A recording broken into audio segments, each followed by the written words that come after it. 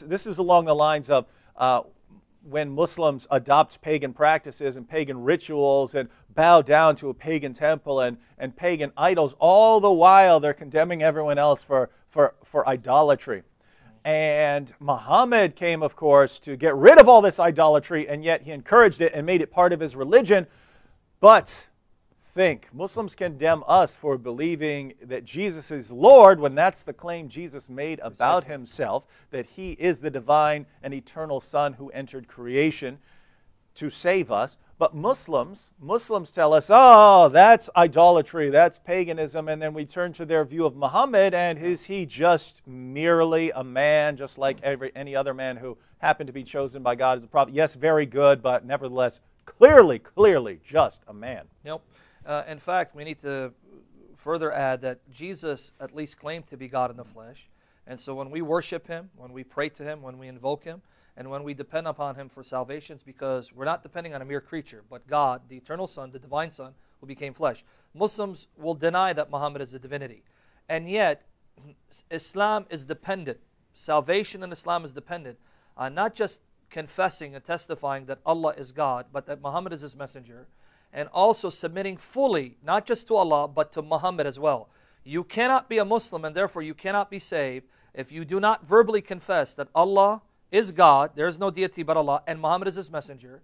And you cannot be saved, and you cannot be pardoned, unless you submit to Muhammad fully, submit to Muhammad equally as you do to Allah. Now, where am I getting this from? Again, let me just read 2 verses real quickly, and then show you that Muslims daily pray to Muhammad, that they direct a portion of their prayers to Muhammad every day, even though he's been dead for about 1400 years. Let's look at chapter 4, verse 64 to 65 of the Quran. Let's see what it says about salvation, forgiveness of sins, and Islam being dependent on fully surrendering to Muhammad and coming to him. Chapter 4, verses 64 to 65. We sent no messenger but to be obeyed by Allah's leave. If they, the hypocrites, when they had been unjust to themselves, had come to you, Muhammad, had they come to you and begged Allah's forgiveness, and the messenger had begged forgiveness for them, indeed they would have found Allah all forgiving. Now notice that, David, you can't just go to Allah to be forgiven. You have to come to Muhammad, and Muhammad has to pray and ask Allah to forgive you in order to be forgiven. That's 464. Now notice what 65 says.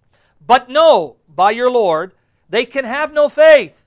You can't be a true Muslim, a true believer, until they make you, Muhammad, judge in all disputes between them, and find in themselves no resistance against your decisions, but accept them with full submission. Now Islam means to submit. Here we're told you don't just fully submit to Allah, but to Muhammad and to every one of his desires and whims. Does that sound like Islam is the religion of submitting to Allah alone? No, and that's something we continue to point out, that when Muslims appeal to potential converts here in the West, Islam is just this pure worship of Allah. You want to worship God, don't you? You want to submit to God, don't you? But Islam is a package deal. It's not just submitting to God, it's submitting to Muhammad. Submitting to Muhammad. Completely and fully, not just externally. It says internally, having no doubts or no disagreements with anything that Muhammad has commanded and decided. That's the Quran, chapter 4, verse 64, 65. You find that in chapter 33, verse 36. And in chapter 9, verse 103, it says that your invocations is a means of security for the believers. Your invocations is a means that guarantees the security of believers, even though he himself was not guaranteed salvation. As we mentioned in a previous program, irony of ironies. The man who says that he doesn't know what Allah will do with him, here we're told that his prayers are a source of security for those who turn to him. Now again, because time is fleeting, Muslims 5 times a day in their 5 daily prayers are speaking to a dead man. A man who's been dead for 1400 years, directing part of their prayer, which is worship, mind you. Salat is worship. Part of their salat, includes speaking to a man who's been dead for 1400 years. Now, what am I talking about? This practice is known as tashahhud, when you are testifying. Tashahhud, let me read Sahih Muslim, book 4, number 798. Sahih Muslim, book 4, number 798.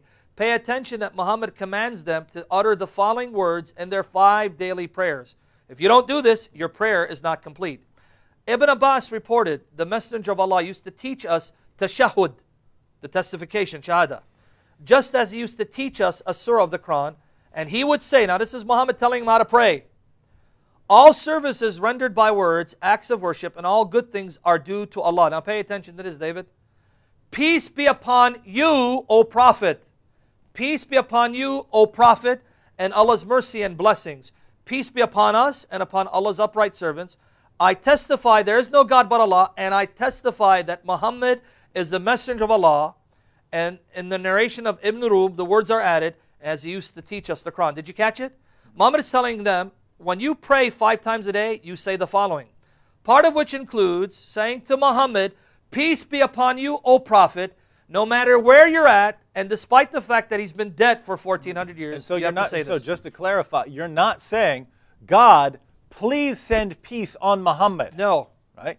We would understand, like for instance, this is the difference between saying, God, my grandma died, please bless her. Yeah, and even though we don't pray for that. Yeah. And me saying in my prayers, Grandma, peace be upon you. Then you're talking not to God about grandma, you're talking to grandma. Directly. Which presupposes what? That grandma can hear your prayers. Conscious and alive. And if you're talking to Muhammad in your Muslim prayers around the world, then Muhammad is what? He has to be omniscient. He's omniscient. He knows all of these prayers, and that's an attribute of what? Of a mere human being? No, that shows that he must be God. Divinity. He must be divine. Now there are many other ways that Muslims Exactly. deify Muhammad. We've just given a couple, and we've had programs on this before. But this is not how you treat an ordinary human being. You don't pray every day and direct your prayer, at least part of it, to an ordinary human being. You don't submit completely in the exact same way you submit to God to an ordinary human being. And that's just what we find in all the other situations. Yeah, we're kissing the black stone, but it's not idolatry when we do it. Yeah, we bow down to the pagan temple, but it's not paganism when we do it. Yeah, we do all the things to this guy that other religions do and we call idolatry. But we're not being idolaters when we do it. It's okay for us to talk directly to Muhammad, who's merely a human being, in our prayers. Wow, this is some wild, wild stuff.